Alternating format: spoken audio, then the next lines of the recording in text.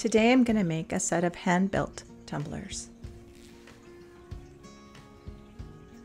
So I'm starting off by rolling out a slab on a slab roller, and you just take your clay and put it between two pieces of canvas and compress it gradually as you go, and it will come out to be different shapes, and then you can turn it so that you get the shape that you would like. And I would like a big, wide, super thin piece of clay or slab of clay.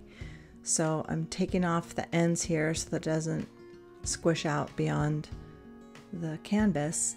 Now this is porcelain clay, and if you get it thin enough, which I'm trying to get it to be about 1/8 of an inch thick,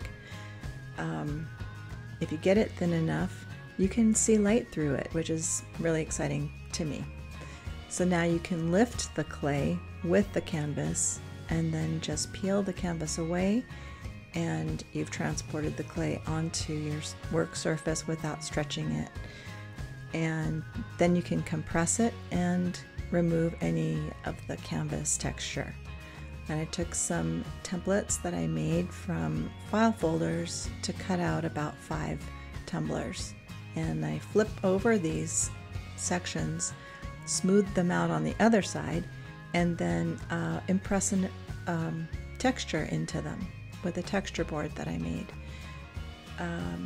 And then I also impressed that same texture into the bases of the tumblers. So after you impress them, you have to then retrim them back down because they expand every time you compress them, which is great because they keep getting thinner and thinner. But it is porcelain clay.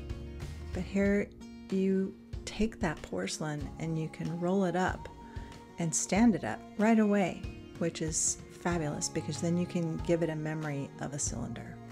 A few days later, I took it home and scratched it and slipped it and compressed it together. And then I reinforced all the joins with pieces that I cut off of the porcelain. I made little coils and put them in all of the joining areas and smoothed those in, and then smoothed all the connections around the outside. You want to get it as smooth as possible. Also, you want to bevel the drinking edge and then smooth out anything that's rough, any imperfections, because they all show up in the end. They're amplified. So the smoother and more time that you take with it now, the happier you'll be later. And here they are ready to go into the kiln, and there they are fired. I waxed the bottom, and then now I'm glazing it with a transparent glaze. And it's a cone 10 glaze, and the tumblers are going to get fired in a gas kiln.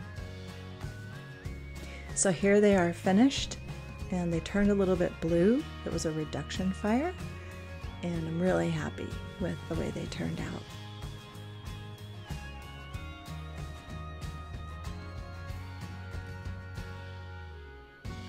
So some of them came out quite thin, others not so much, but to show you what happens if you get it thin enough, I'm going to hold one up to the light.